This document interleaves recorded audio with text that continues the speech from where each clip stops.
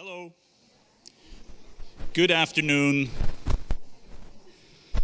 The academic quarter is up.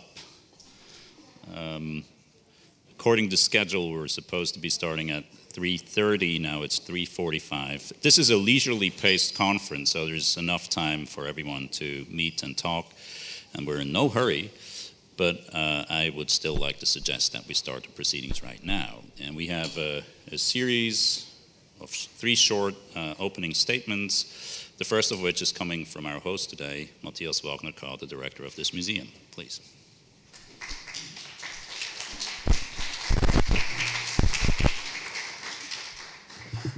Yeah, good afternoon. My name is Matthias Wagner-Karl. I'm the director of the museum Angewandte Kunst, and it is my pleasure to welcome you to this international conference. Why did we want to host this conference in our house, a museum for design, applied art, fashion, and more? Tropical Underground is a year-long campus event which ties together a number of locations and institutions in Frankfurt in the joint exploration of a crucial moment, not just in Brazilian history, but in global culture. The Museum Angewandte Kunst was the location for the start of the project, the official press conference last October. Now, Tropical Underground is returning here with an event that we feel is particularly suited to our house. If you look at the program, you will find that this is truly a multidisciplinary conference covering not just the history and politics of 1968 in Brazil, but tracing the reverberations of this momentous event through all the arts, from literature to visual arts and cinema to music and theatre. What binds all these facets together, if I understand the program of the conference correctly, is the idea that there is indeed a common thread that waves through a wide variety of cultural expressions, including not just the arts I just mentioned, but also visual communication, fashion, and design. Tropicalismo, which is a pivotal element of what you will be discussing here over the next 2.5 days, is a case in point.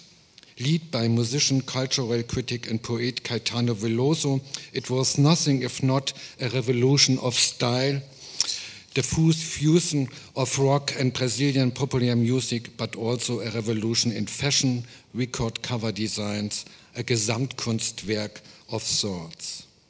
As such, I would not fit in an art museum or a theatre or a cinema alone.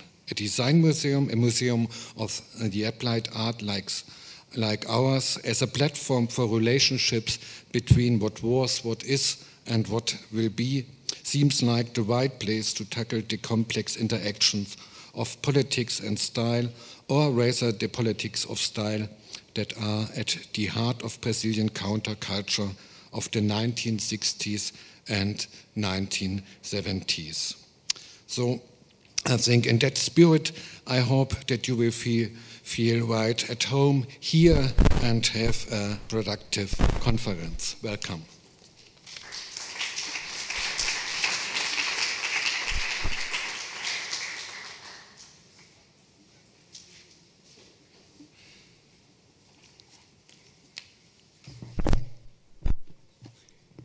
Hello.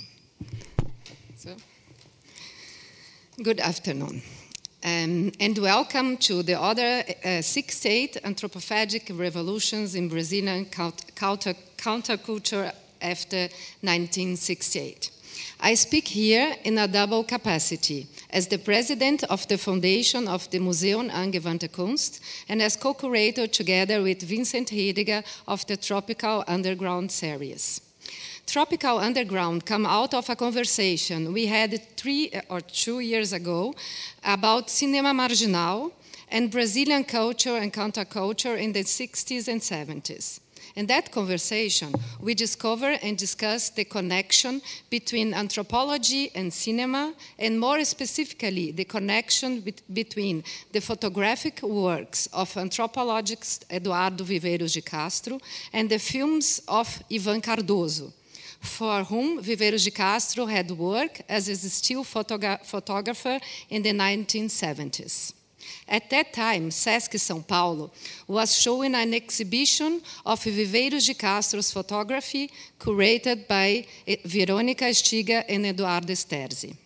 We decided to bring the exhibition to Frankfurt and make it one of the two pillars of a large program that explored the connection between anthropology and avant-garde in Brazilian since the 1960s. As some of you may already know, a part of the exhibition, Tropical Underground, included the Kantorowicz lecture, which Eduardo Viveiros de Castro gave at Goethe-Universität in November, a dispute about anthropophagy at Musanturm, and of course the lecture and film series dedicated to Cinema Marginal, which has been running since October and will continue to be shown in the Filme Museu until July.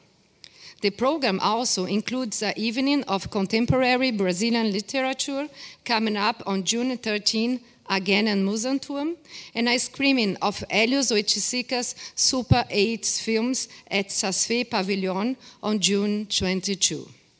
And then, of course, there is this conference, a conference which brings the world's leading scholars of Brazilian culture and counterculture of the 60s and 70s to Frankfurt to wave all the threads of tropical underground together and provide a comprehensive view of this crucial period of Brazilian history and global culture. All this has, of course, only been made possible through the general support of our sponsors. At the top of the list, I want to mention the City of Frankfurt. The Kulturamt of the City of Frankfurt has been an early and enthusiastic supporter of Tropical Underground, providing the basic funding which made it possible for us to bring the other elements of the budget together. Our other general supporters alongside the City of Frankfurt include die Marschner Foundation, die Kulturfonds Frankfurt-Rhein-Main, die Vereinigung der Freunde und Förderer der Goethe-Universität und der Stiftung zur Förderung der internationalen Beziehungen der Goethe-Universität. This conference has been made possible through the support of Thyssen Foundation. And finally, I wish to thank you the Cluster of Excellence, the formation of normative orders, which has been our most important academic partner in all of this. Tropical Underground is in fact a cooperation between the Department of Theater, Film and Media Studies at Goethe-Universität and the Cluster of Excellence. And without the cluster's personal and financial support, at every turn, we would never have been able to mount this event. And with this, I wish you all a successful conference, and I turn the microphone over to Vincent Heidegger, who will say a few things about the conference, its topic, and its program.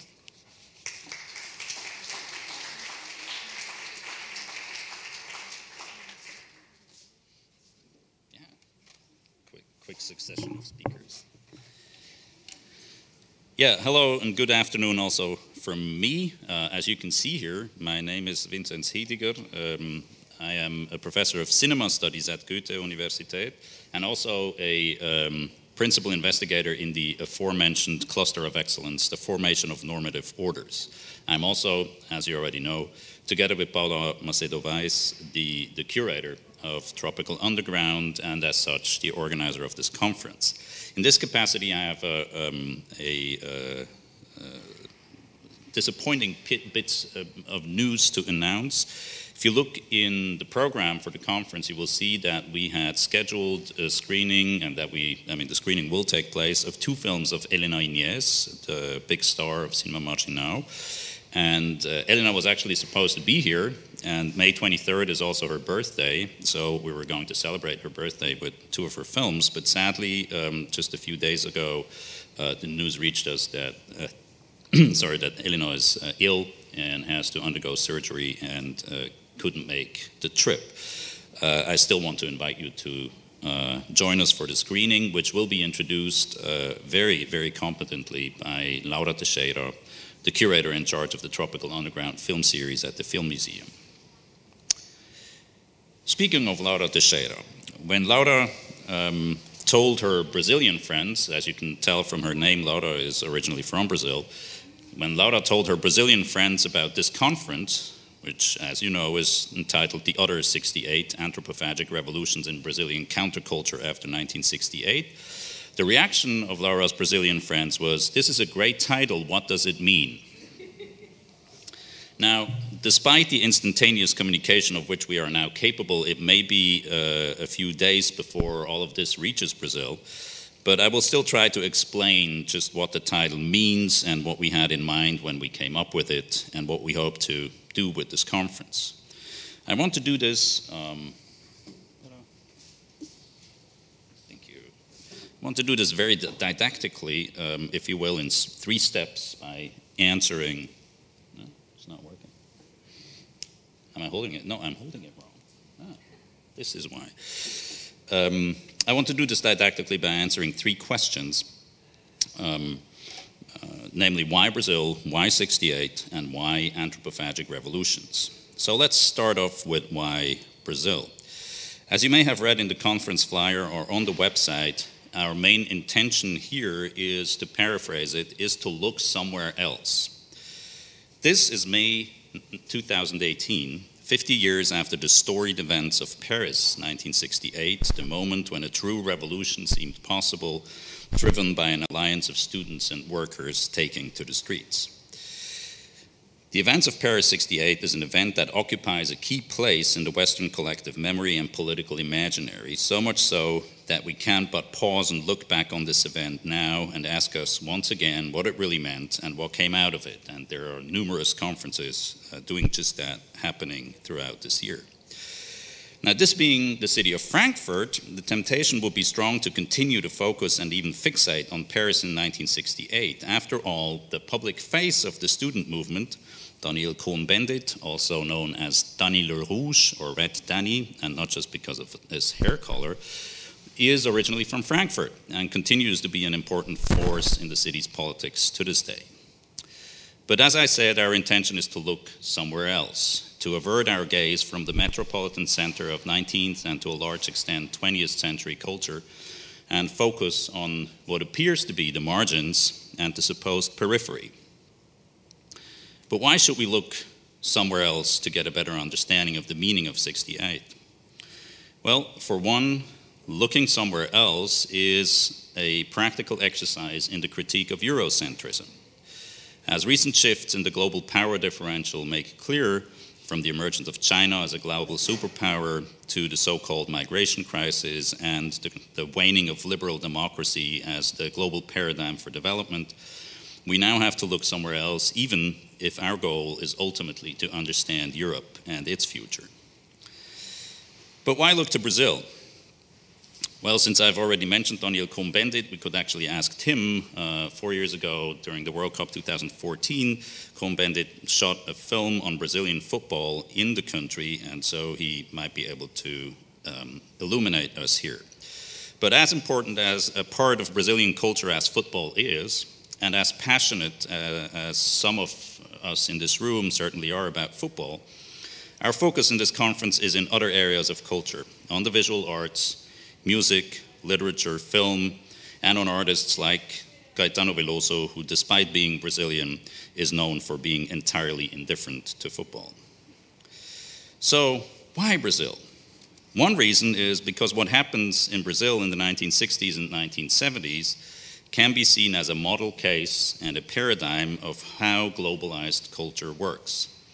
The fault lines and conflicts that structure Brazilian culture and cultural production in this time period illustrate, if you will, in an exemplary fashion, the conflicts and fault lines of what we might call a globalized politics of style. John Ruskin, the English art historian and cultural theorist of the 19th century, wrote somewhere that style, this is a quote, "Style is not a question of morality. Style is the only morality." Style, in other words, is where aesthetics and politics meet. Friedrich Nietzsche, a contemporary of Ruskin, further linked style to culture. Culture, Nietzsche writes in the Unzeitgemäße Betrachtungen, is the unity of style in all forms of vital expression. Nietzsche writes this, of course, to deplore what he perceives to be Germany's lack of a proper culture as opposed to France. Brazilian culture and counterculture of the 1960s and 70s, by contrast, is, one could argue, all about the disunity of style, or rather, it is a culture marked by a style of conflict, a revolution of established cultural hierarchies.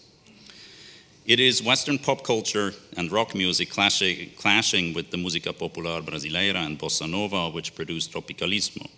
It is Western cinematic modernism clashing with the indigenous concerns which produced cinema novo.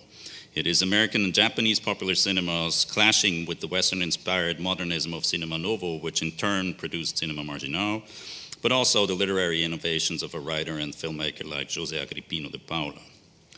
It is a conflict which is even at the heart of the song that gave Tropicalismo its title, Caetano Veloso's song Tropicalia, which, as many of you will know here, is somewhat hesitantly named at the suggestion of Glauber Rocha's cameraman after an installation work by Elioy Chisica.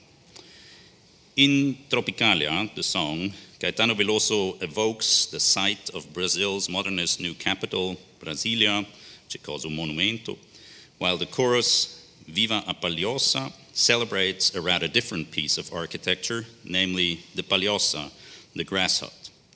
It is, of course, no coincidence that we chose the Palhoça as the key image of our poster and flyer. What you see here is a detail, by the way, from one of Viveiros de Castro's photographs, the roof of Amazonian Palhoça.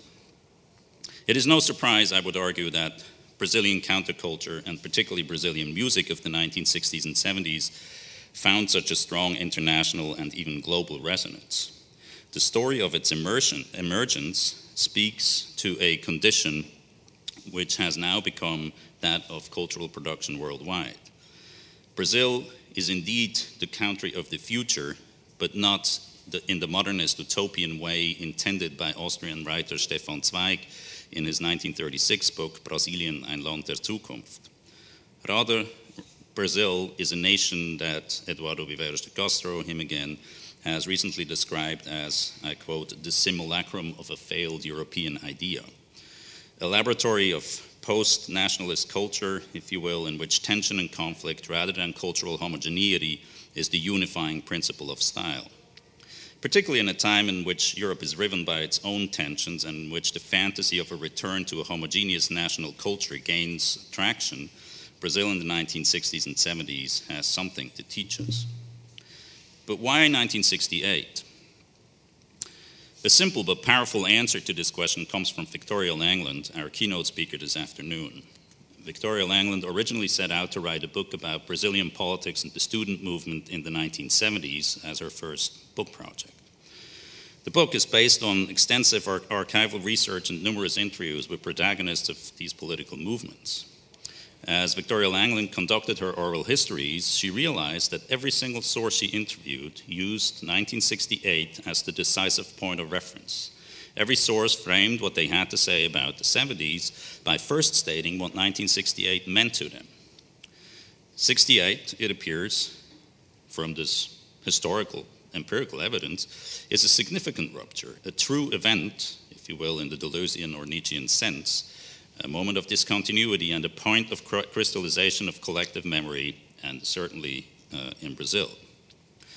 In Brazil, 1968 is the year of massive student protests, but also the year in which the military dictatorship, in response to these protests, increased the level of repression and all but legalized torture.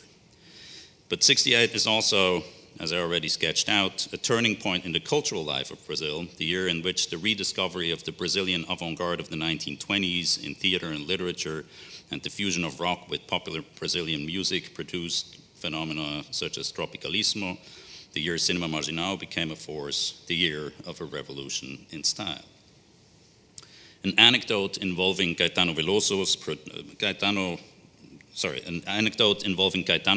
can illustrate the extent to which 68 in Brazil was both part of a global wave of revolutionary unrest and was at the same time another 68, one that is different from the one that swept through Paris. After Veloso had written Tropicalia, his producer brought an idea for a song to him, a song based on a famous slogan from the Paris student unrests. The slogan goes, "Il est interdit d'interdire," it is forbidden to forbid. Veloso first rejected the idea. For him, it was important to maintain a difference, to mark clearly that our movement, as he said it, is not just an extension of that other movement. What was happening in Brazil and what he and the other tropicalistas were up to was different from Paris. But Veloso finally relented and wrote a song called Es Prohibido Prohibir, which he premiered on the national television show with the rock band Os Mutantes in a key moment of the emergence of tropicalismo. This show, in turn, led to another significant moment of rupture. The live audience, mainly composed of politically active students, self-declared leftist mostly, obviously hated the song and booed the artist and the band. This led Veloso to launch into an angry tirade against the students, which culminated in the line, "So you are the young people who say they want to take power. If you're the same in politics as you are in music, we're done for." Or, in other words, taste is not a question of morality, it is the only morality. Taste does not merely reflect someone's politics, it is inseparable from their politics. One might argue, of course, that in the face of military repression, structural inequality, and a host of other pressing issues, culture is a mere afterthought and of little political relevance. Yet, when Brazilian cultural theorist Sueli Rolnik and philosopher and psychiatrist Felix Guattari wrote a book about the new emerging democratic Brazil after the end of the military dictatorship in the 1980s, a book called Molecular Revolution in Brazil, Rolnik and Guattari focused on culture and cultural events as the key sites where that molecular revolution was happening. That is, the progressive inversion of established cultural hierarchies that promised to produce a more equitable social order. Caetano Veloso similarly speaks of the healthy destruction of hierarchies. In that sense, culture is not just a primary site of the revolutionary transformations of 1968, but one of the key sites where its consequences play out and continue to play out. And finally, why anthropophagy?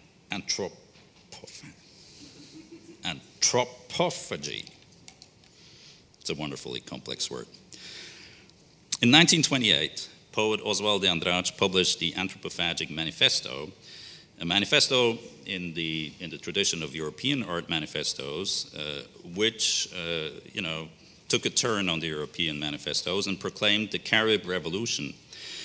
It set out to define Brazilian culture in terms of anthropophagy, adapting to the realm of culture, a practice that had first been described as a distinctly Brazilian cultural practice by European travelers in the 16th century. And by the way, there's another connection to Frankfurt and Hesse, because the book that made the idea of Brazilian anthropophagy popular in Europe was a book written by a man from Hesse called Hans Staden, who was captured as a soldier in Brazil and almost eaten by the Tupi, but then returned to Europe to live the tale, to tell the tale, wrote a book about it, and it became one of the first real bestsellers in the history of book publishing. It was published in Marburg, just up the river here. Back to de Andrade, when the Anthropophagic Manifesto was first published, de Andrade's manifesto created quite a stir, but by the 1950s, it was largely forgotten, or rather, as Caetano Veloso would have it, in a Freudian fashion, it was repressed. It was the neo-concretist poets around Augusto de Campos who rediscovered de Andrade and reintroduced the Anthropophagic Manifesto into the Brazilian cultural debate in the 1960s, with significant consequences. To the tropicalists, anthropophagism provided a template for understanding what they were doing. The idea of cultural cannibalism, writes Veloso, fits tropicalistas like a glove. Veloso distancing himself from the 1968 movement in Paris was a defensive move, embracing anthropophagism, the absorption of international elements of culture to digest them into an indigenous mix and product which could be re-exported, was the offensive move, the affirmative move. Oswald, as Veloso writes, launched the myth of anthropophagy, bringing the cannibal ritual into the arena of international cultural relations, end quote. The concept, long forgotten or repressed, remained contentious. Rogerio Scanzerla, for one, perhaps the key figure of Cinema Marginal, offered a fierce critique of cultural anthropophagism, arguing that it only led to an indifferent mishmash and was devoid of any political relevance. While Gaetano Veloso argued that anthropophagy is a means of radicalizing the demand for identity, not a denial of the question. But whichever side you take in this debate, there is no question that Oswald de Andrade's manifesto provided a template through which Brazilian counterculture can be understood, and through which artists and activists understood and in some ways continue to understand themselves, whether affirmatively or critically. We will return to the concept of anthropophagism in contemporary Brazilian literature on June 13 as part of this program. So, to summarize my attempt at explaining and justifying our tantalizing but incomprehensible title, Brazil is the place where the politics of style of a globalized culture, in which disunity is the principle of unity of expression, emerge and can be studied in an exemplary fashion. 1968 is the moment when this dynamic, this revolutionary, healthy destruction of cultural and by extension social hierarchies takes shape. And anthropophagy is one of the keys, a template, whether you use it or reject it, which allows us to give a name to the politics of style at the heart of this revolution. All of which, of course, is subject to revision, or rather redigestion, during the course of this conference. So, without further ado, let us move on to our opening keynote. Nobody is better placed to provide a framework for our discussions over the next 2.5 days than Victoria Langland. She's an associate professor of history with a twin appointment in Romance languages and literature at the University of Michigan in Ann Arbor, where she also directs the Center for Latin American and Caribbean Studies. She earned her PhD in history from Yale in 2004 and was a professor of history at the University of California in Davis and Lafayette College before moving to the University of Michigan. She is, if you will, the international authority on 1968 in Brazil, having published her book Speaking of Flowers, Student Movements and the Making and Remembering of 1968 in Military Brazil with Duke University Press in 2013. And from the same press, she has a reader forthcoming on Brazilian politics and culture, I think this year? Yeah. We're very, very happy that Victoria Langland has agreed to give the opening keynote for our conference today. Her title is Body Politics in 1968 Brazil, Student Militancy, Gender, and Embodied Struggles for Social Transformation. Please welcome together with me, Victoria Langland.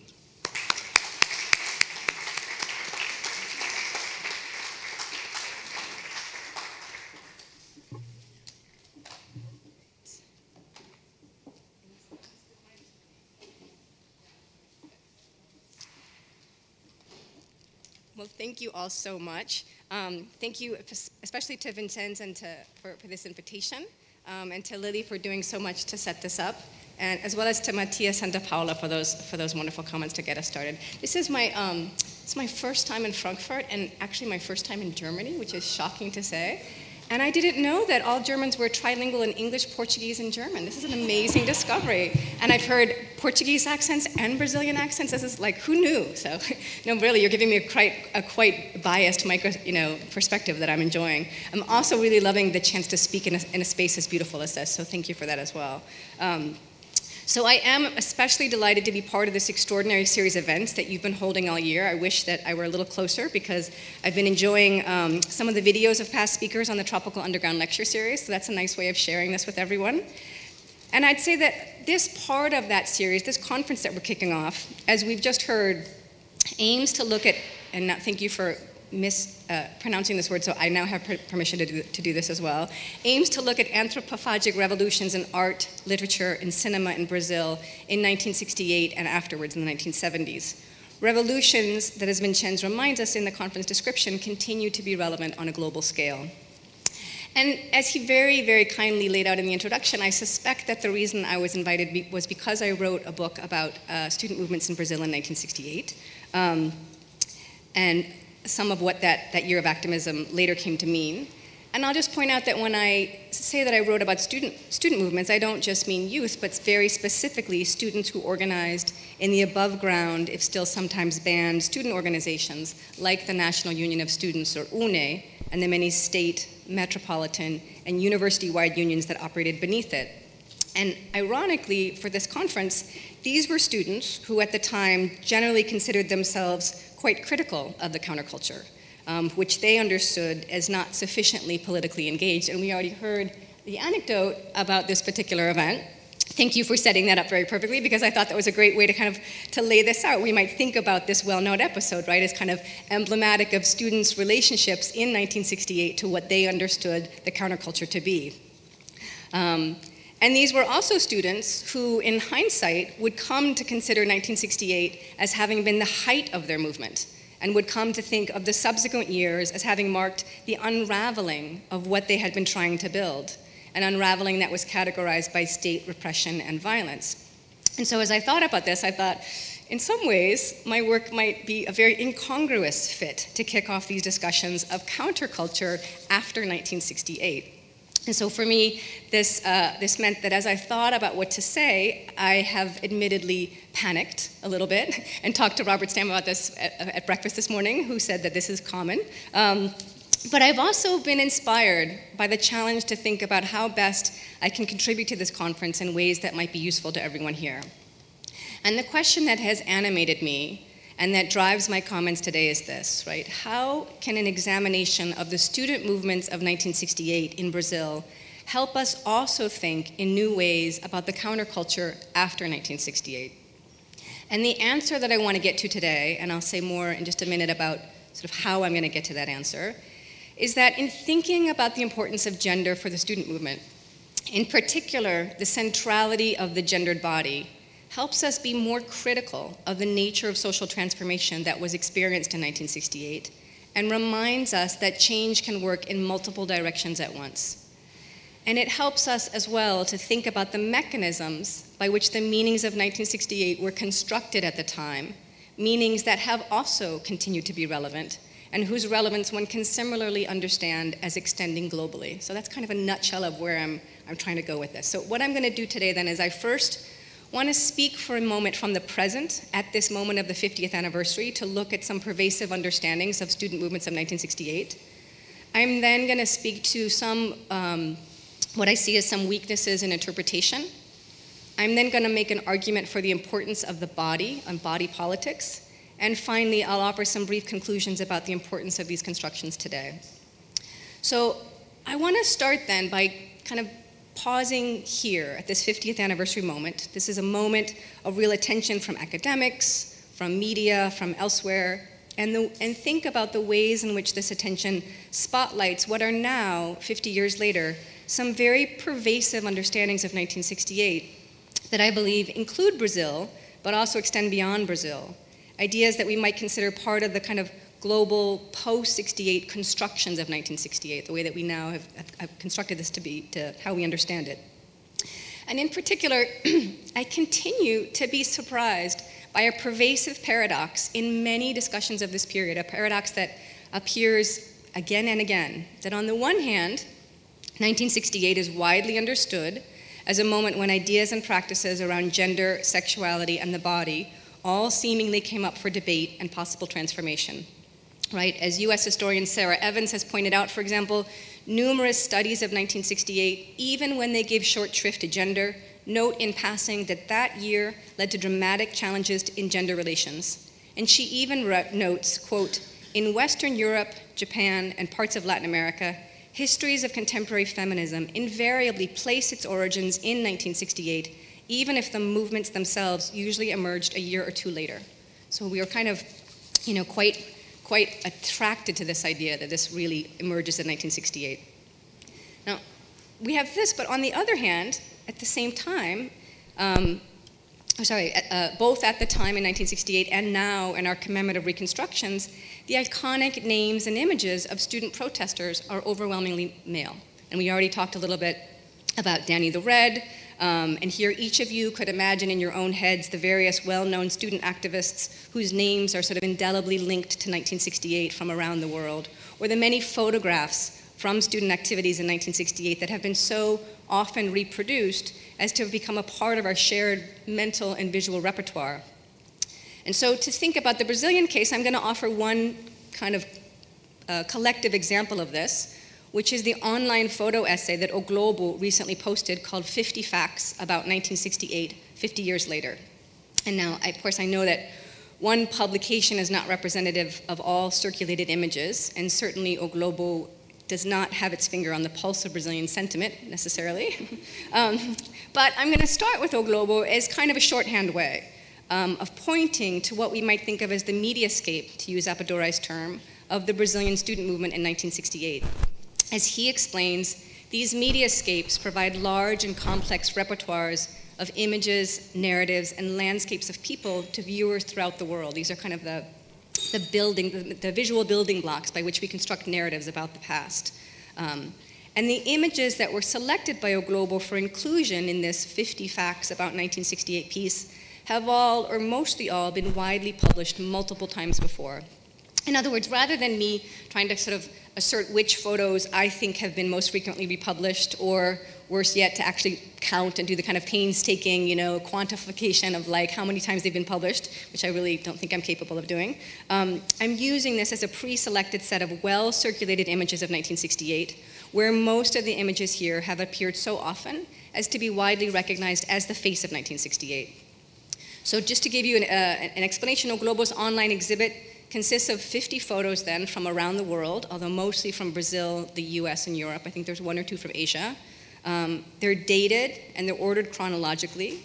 And a viewer can scroll with sort of a timeline on the bottom so that you can easily understand each image's temporal position in relationship to the rest of the year.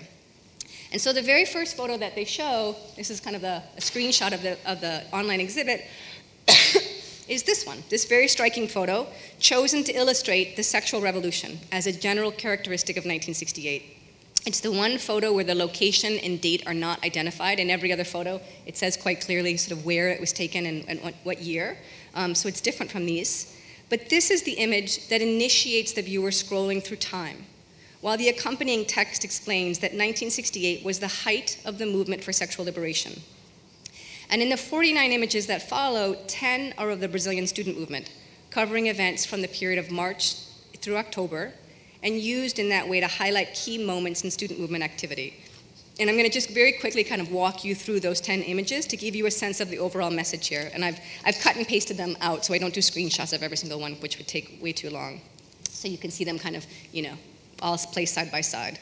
So the top two photos, many of you, and stop me if you recognize these all, and this is, old territory. I wanted to make sure that everyone was on the same page.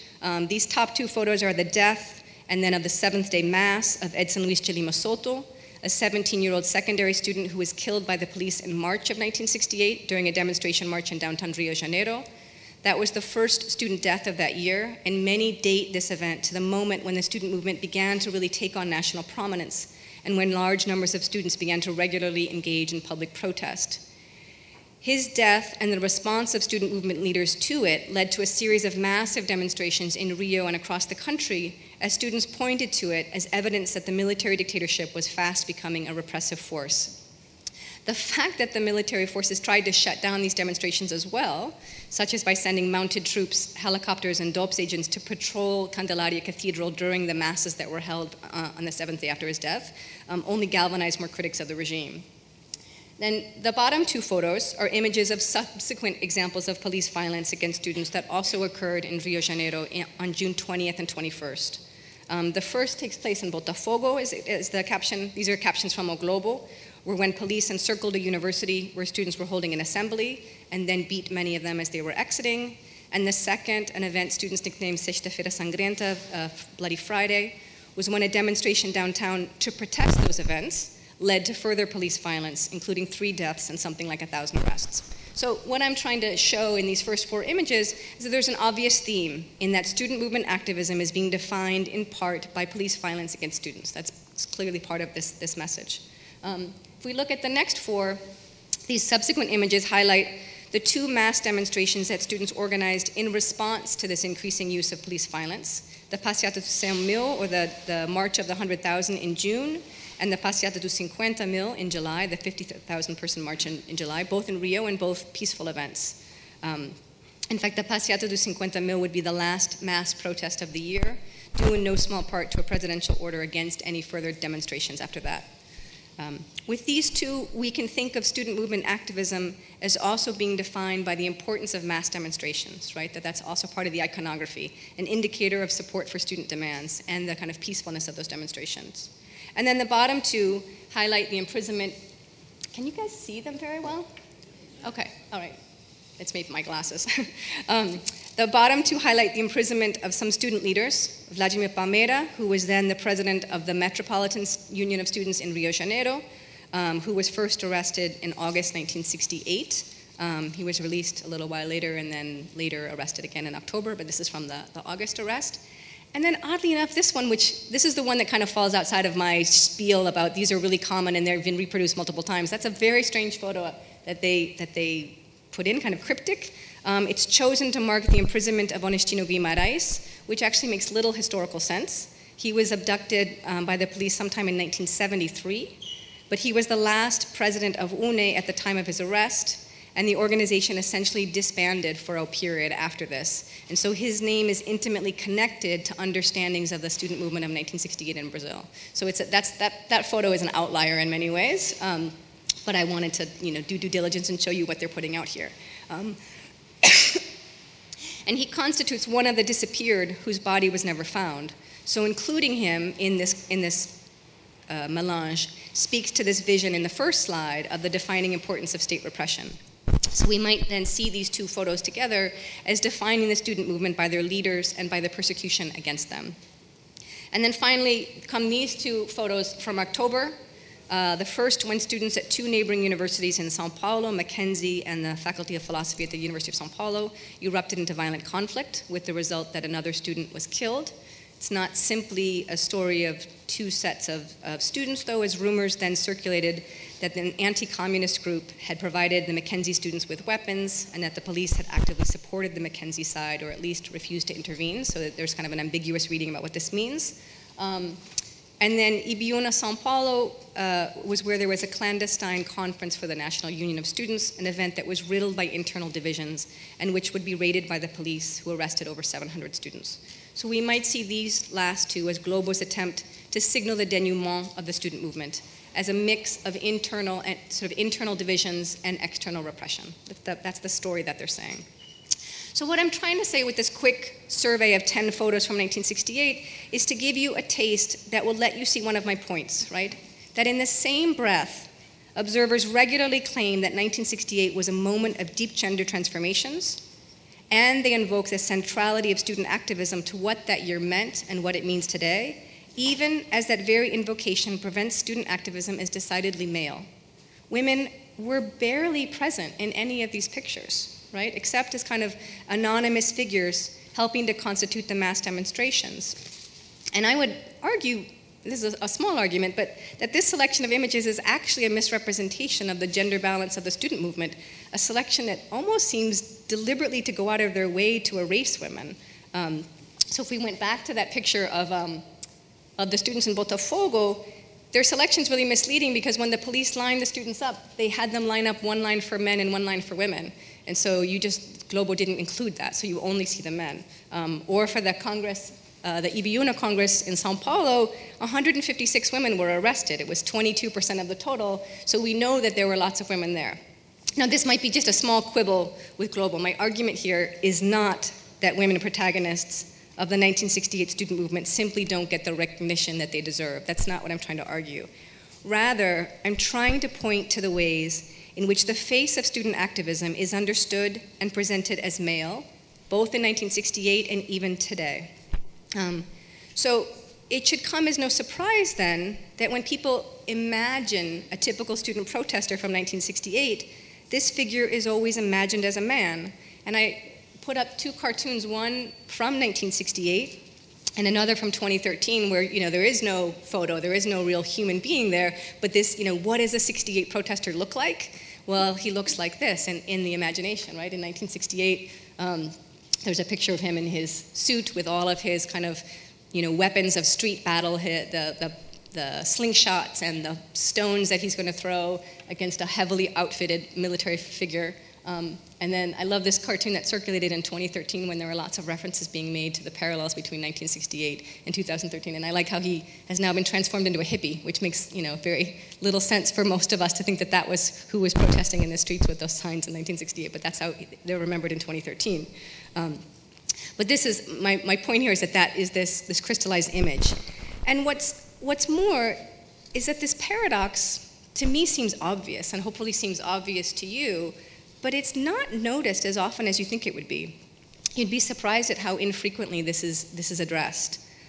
Instead, as in this case, most often student activism is presented as gender neutral through the use of sort of gender neutral categories like youth or student or militancy or protester, even while the gendered ways in which students are represented goes unacknowledged.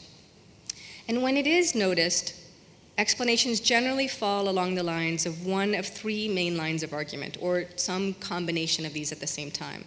And here I'm going to move now into the second part of my comments, where I want to speak to some of the common interpretations of this gender dynamic, and then to some of the weaknesses that I see with this understanding. So the three kind of ways that people do speak to this when they bring it up is first, that gender equality was simply not yet on the table for students. 1968 was one moment in what we might think of as the long 1960s, but in 1968, this issue had not yet reached prominence for them. And the implication here is that the 1960s were indeed marked by a kind of progressive move toward greater gender equality, but 1968 was just too early in that timeline. In other words, there's an implication that more expansive understandings of gender were moving in a linear way, in a kind of progressive way, but looking at 1968 is looking a little bit too early. That's one way that people have explained this. Secondly, and related to this, the idea that the student protests of 1968 and the counterculture were very different entities, and it's to the latter, not the former, that we need to look to find evidence of changes in gender norms. And indeed, if we go back to the early slide from O Globo, their very first slide is specifically about the counterculture, and it does not mention the student movement. So this implication, I guess it's really more explicit, is that these were totally different constituencies. But we know from the work of people like Chris Dunn, who'll be speaking tomorrow, and others, that there was considerable overlap between the two, certainly more than was acknowledged at the time, when people spoke of an almost impenetrable divide between the decision to militar or to despundar, or as we might say, to mobilize or to tune out, as if those were completely discrete categories of people. So I would critique that, and I would also note that there's another implication here too, which is similar to what I said before, that the 1960s were indeed marked by a progressive move toward greater gender equality, but you have to look in the right place to find this. Don't look in the student movement to find this, look in the counterculture, and that's where you'll see it. And then the third argument that comes out a lot is that this level of gender diversity among activists was pretty radical for its time. I've already mentioned that there was extensive women's participation. I think that's we know that well. And so people would argue that this very participation meant that explicitly gendered roles were up for debate, that it was deeply significant for women to participate at all given the expectations that were set for them. And of course this is true in many ways, but I'd posit again that this implication that gender transformations were taking place in what we might consider a progressive direction, i.e. toward more gender equality, and that other markers of this would later come here is kind of implicit in what this is saying. And so we might read this as saying that women activists' participation in the protests of 1968 contributed to this, that they helped open this path. And now I lay these out because I find all three arguments dissatisfying to one degree or another, and I worry that they reflect more wishful thinking than truth. And particularly as we're at this moment of the anniversary, I think there's a lot of real celebration of 1968, and sometimes with ways that don't always hold up to scrutiny. I think that women protagonists of the student movement were acutely aware of the ways in which expectations about them and understandings of their behavior were different from those of their male peers, and that these expectations limited what they could and could not do. And I definitely see this as a period of shifting terrain in terms of long-standing assumptions about gender and sexuality. But what I do not see is a unidirectional, progressive movement toward greater gender equality. I do not see that as taking place across 1968. In the arena of the 1968 student movement, and this is in my field of vision, right? So that's what I'm saying. Within the student movement, women students could now attend highly politicized student assemblies and demonstrations, but interviews and memoirs suggest just how challenging it was for them to be heard in these gatherings, where assumptions about male oratory prowess and natural leadership dominated. They suggest, too, the ways in which their desire to get involved in student movement activities stoked real fear among their parents, who worried both about their physical safety and about their social reputations, which led to real constraints on what they were able to do. And indeed, being involved with the student movement implied being sexually active, an implication that had much different significance for women than it did for men. For notwithstanding the very real debates students did have about sexual liberation and the very real possibilities for sexual experimentation afforded by the growing availability of the birth control pill, male students who engaged in sex were celebrated for their virility, while women students faced approbation from many sides. In fact, much of this translated directly into the question of political voice, wherein the political participation of women students was regularly understood as originating from their romantic partners, that is, that their boyfriends politicized them or brought their ideas to them, whereas male students were understood as bringing women into the movement through romantic partnerships as one of the conduits of bringing in more adherents. Vladimir Palmeira, the student leader who we saw earlier, once jokingly recalled that he and other male students derisively nicknamed women students who held onto their virginity museums, sort of saying that inside of a museum, but as kind of like stodgy old places, right? We might see this as an example of the kind of social pressure women faced here, masked as humor, and also kind of camaraderie at their expense. And meanwhile, one male student activist, Vinicius Caldevilla, has said that he wasn't the only man at the time to embark on what he called passionate affairs with colleagues from the university, political militants, all while also having an official and chaste romance with a woman from the country club society of his upbringing. So his comments speak to the ways in which such sexual explorations held diverse connotations for male students who could easily lead both lives, and different ones for their female colleagues who could not. So I'm proposing then that we might better understand women activists as facing new demands and limitations. And we might better understand 1968 as a moment marked less by progress in this area and more perhaps by retrenchment and even reaction. I think often of the case of Caterina Meloni, a woman who in 1967 and 1968 disputed the presidency of the State Union of Students of São Paulo with José Dirceu. Each one of them represented different political factions. She was from Ação Popular, he was from the Dissidência. Both political factions said that their candidate had won the presidency of the State Union of Students, and both accused the other side of voter fraud. But Dirceu's attacks against Meloni went well beyond the kind of political jockeying of these two groups. He disparaged her as utterly illegitimate, of incapable of leadership. His attacks were so personal that she dropped out of student politics, and for decades later she wouldn't even talk about it. And he, on the other hand, as you know well, went on to fame and later infamy as a national figure in the PT. And in his own memoirs of the student movement, he continues to write about Meloni in undermining ways.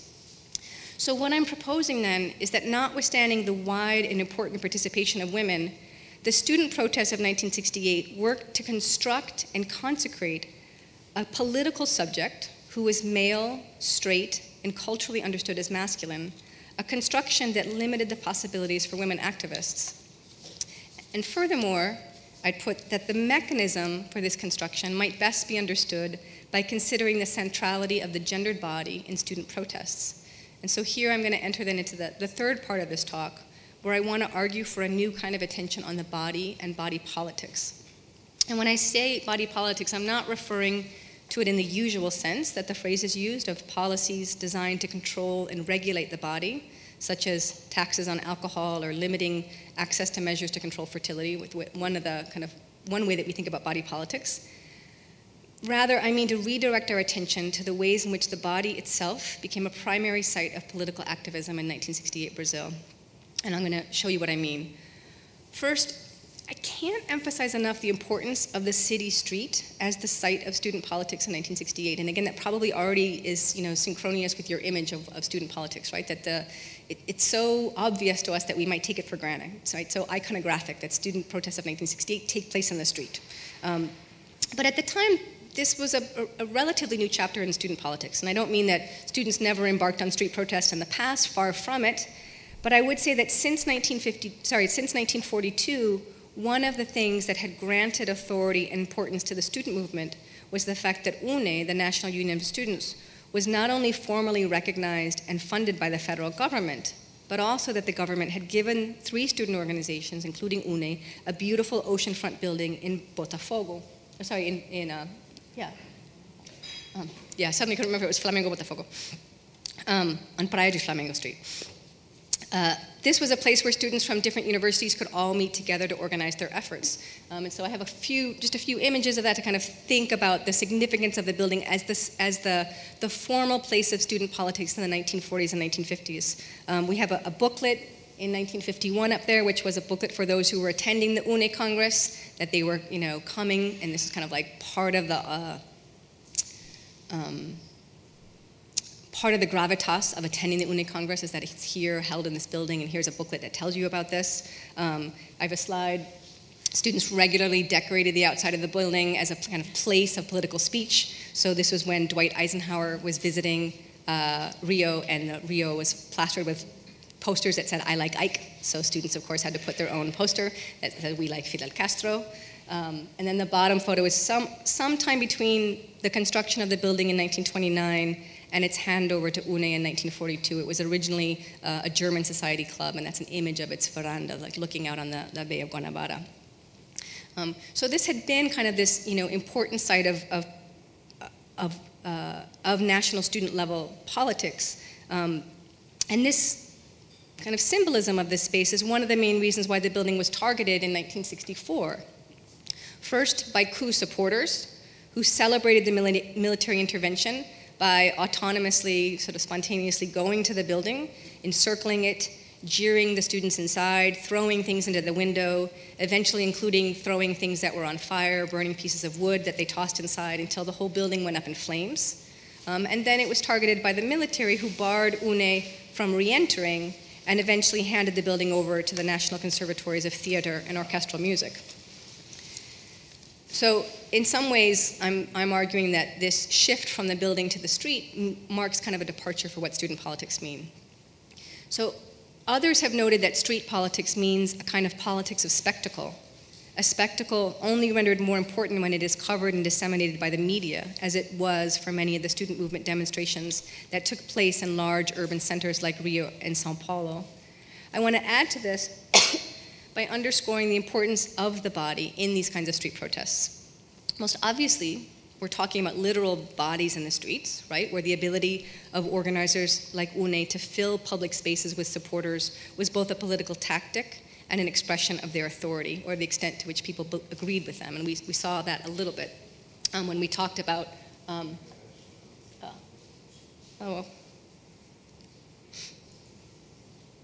yeah, sorry, that was not the slide I was expecting, but let me see, that's the slide I was expecting. So thinking about the importance that was given to crowd size, right, as more bodies in the street is read as a measure of organizer support and of their growing ability to organize. And there's a really interesting piece in the New York Times last week about how today with social media, getting bodies to the street is no longer such an issue. The question is always, what do you do after you've brought them to the street? But it reminds us that getting bodies onto the street in 1968 was a sign of real organization, right? You didn't kind of circulate texts and emails about, getting people there that kind of, it represented a lot of legwork ahead of time. So that was just a little bit of anachronistic reminder.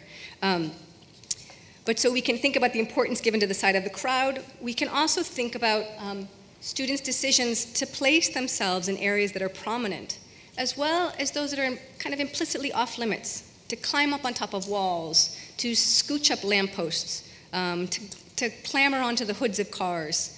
Places, yes, from whence they could see or from whence they could be heard, but also places where a body is not supposed to go, where they become visible not just because of their height, but because of the transgression of being there.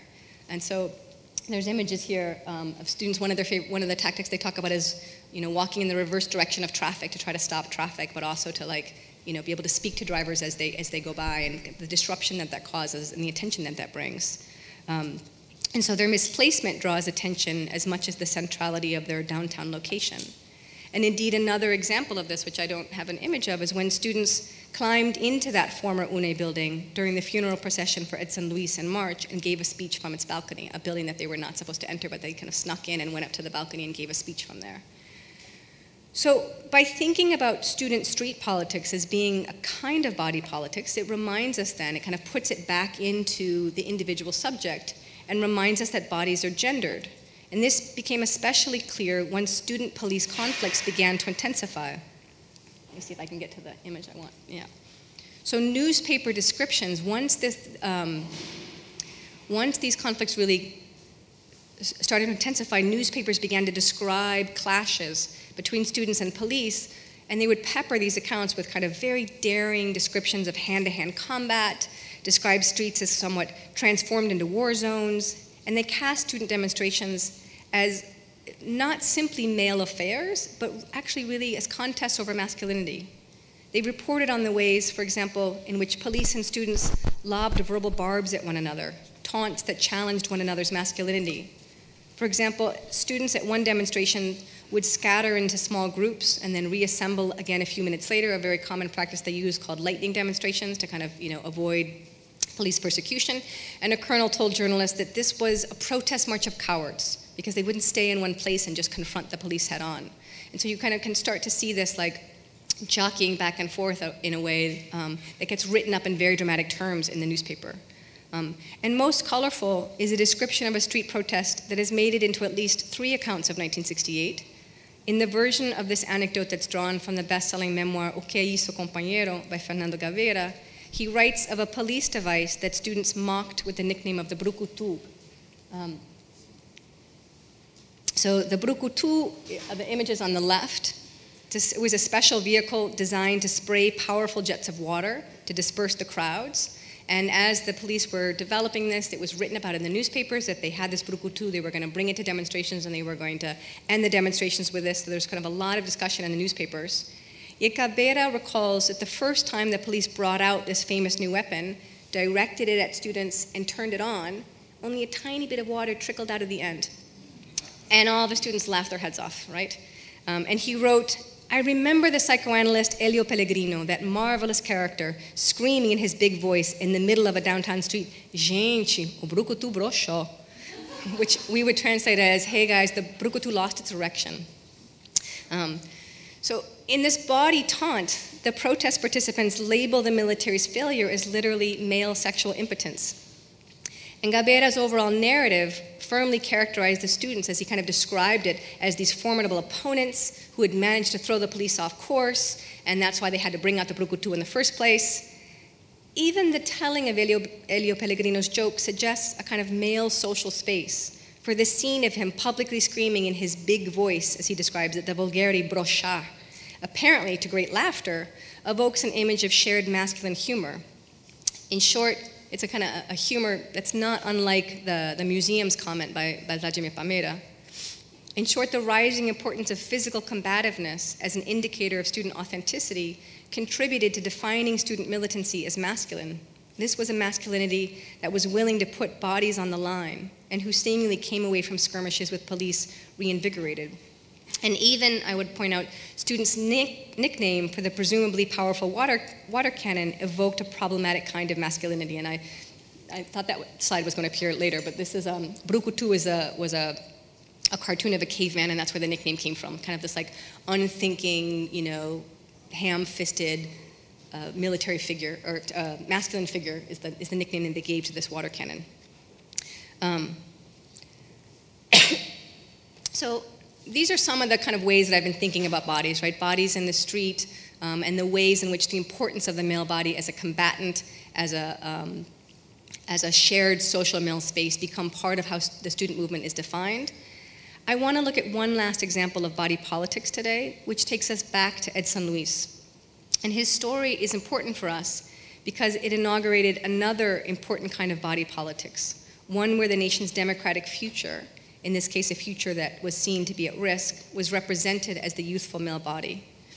We mentioned him earlier when looking at those O Globo photo exhibits, and probably most of you know this history well, but just in case anyone doesn't, I'll briefly explain a little more, which is that he was killed when a group of well-known activists, most of them secondary students, initiated a protest against the poor conditions at a student restaurant in downtown Rio de Janeiro.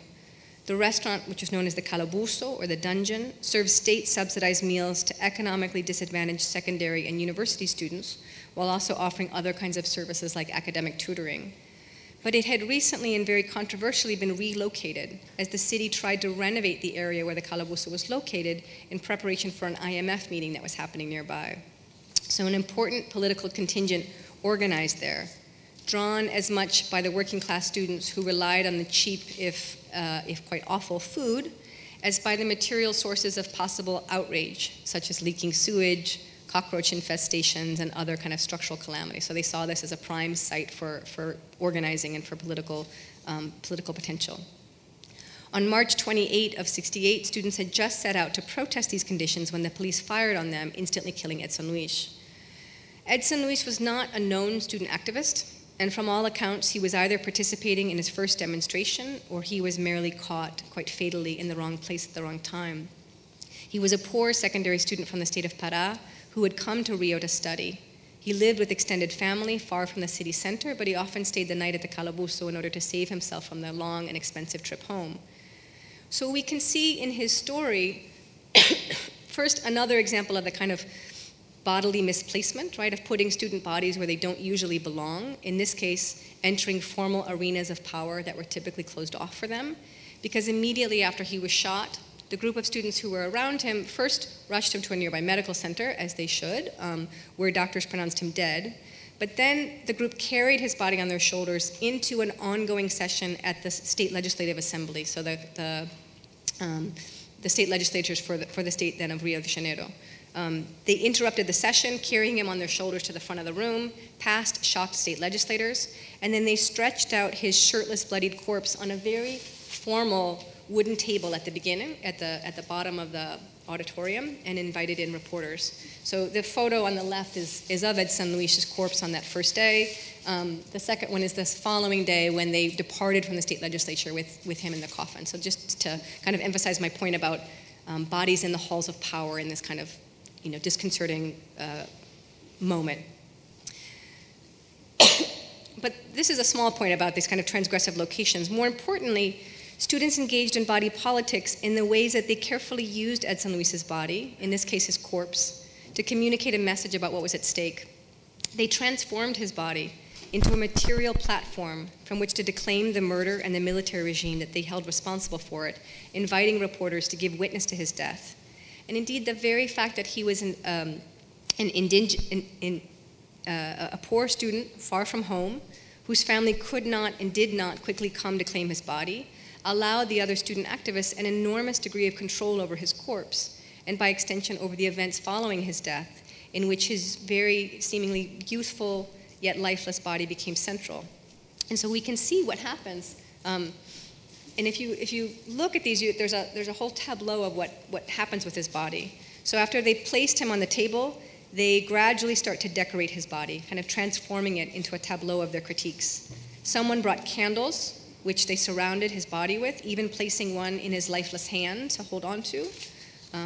Undoubtedly, in response to the fact that photographers were coming in as they expected to see the body, somebody clearly decided to scrawl a message.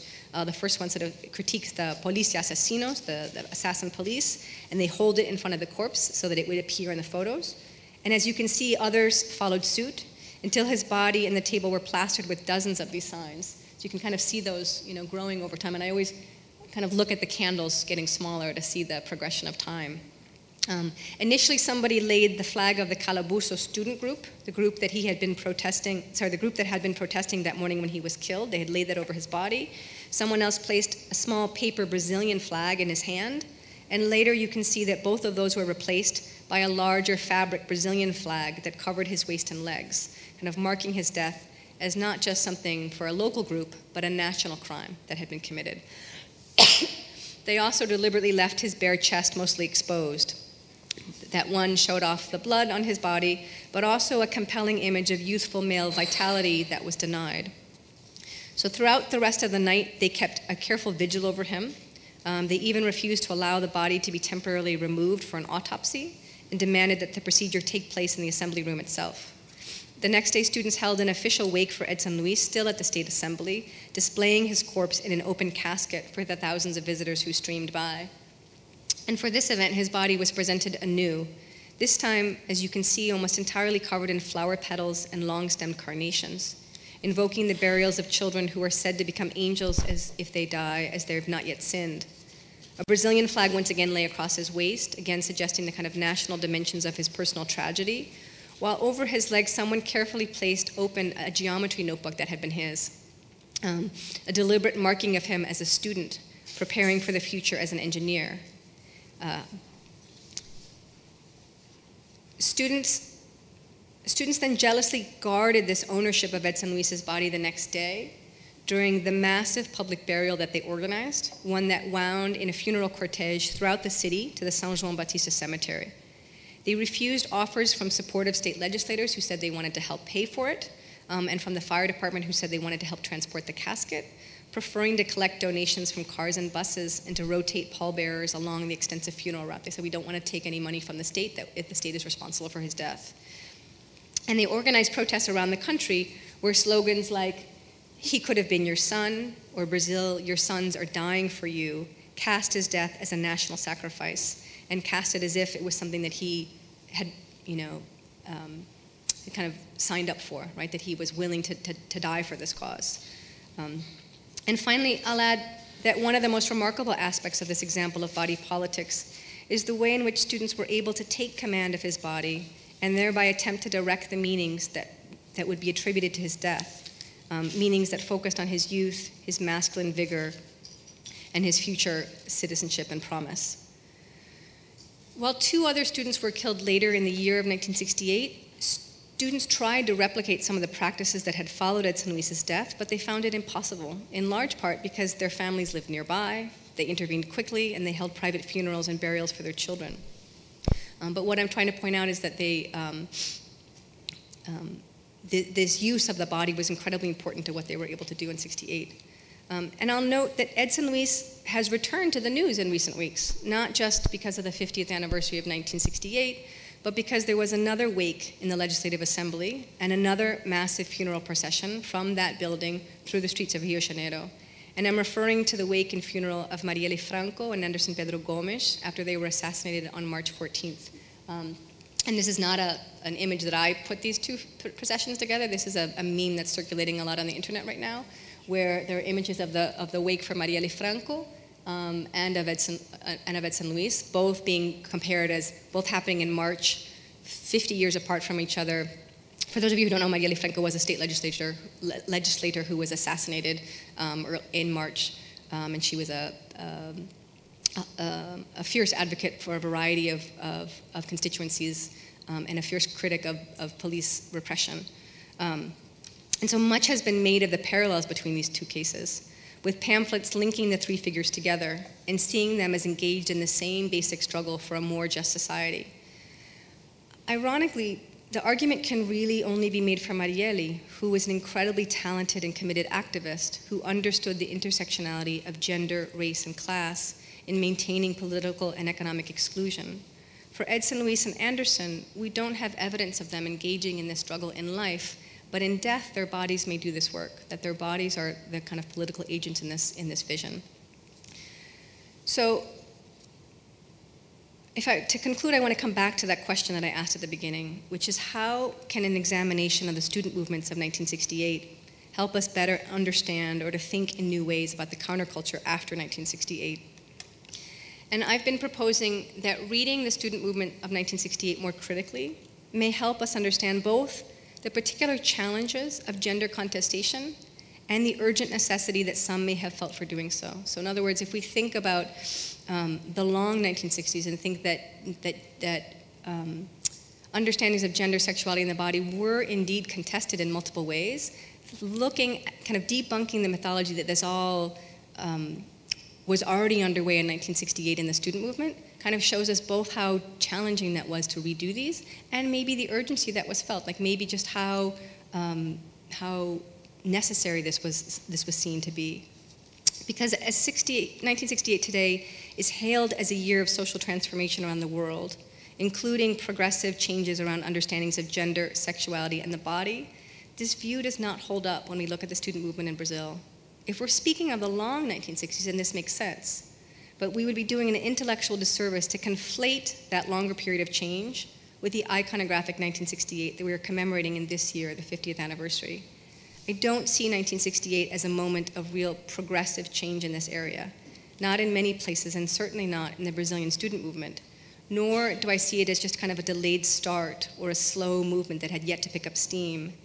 Instead, I believe that for the Brazilian student movement, 1968 might better be understood as a year of entrenchment and maybe even reactionary movement, and that it would take later generations of student movement activists a long time to undo some of the gendering work that had been done in that year and that has concretized the vision of political authority as male. And we need only think of the misogynistic attacks on President Dilma and the ways in which her political authority was questioned through references to her gender that we can understand that we still have a long way to go here. So I guess my historian's final words would be that change does not work only in one direction, that it goes forward and backwards in multiple ways, even the changes of 1968.